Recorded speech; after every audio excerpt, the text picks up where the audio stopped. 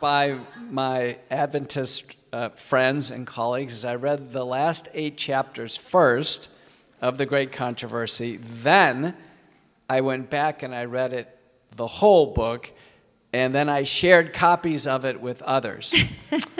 Okay, and anyone who does that will gain an understanding that Ellen White saw the future that we're living out right now. It's clear. Wow. It's clear. You can all see it. And so my time with the Adventists has been wonderful. In Berrien Springs, several times, Tampa, Phoenix, several times. I'll be joining the worldwide audience, and thank you so much for all of you who are watching online, in Nuremberg, Germany, in a few months. Wow. And like you, we're here for a reason. We see that we are in this great controversy. It's happening right now in front of us. It's unfolding.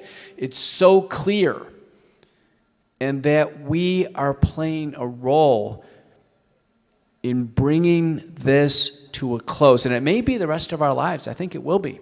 I think so. I think it will be. I am honored to be among you. Thank you. Thank you so much, Dr. McCullough.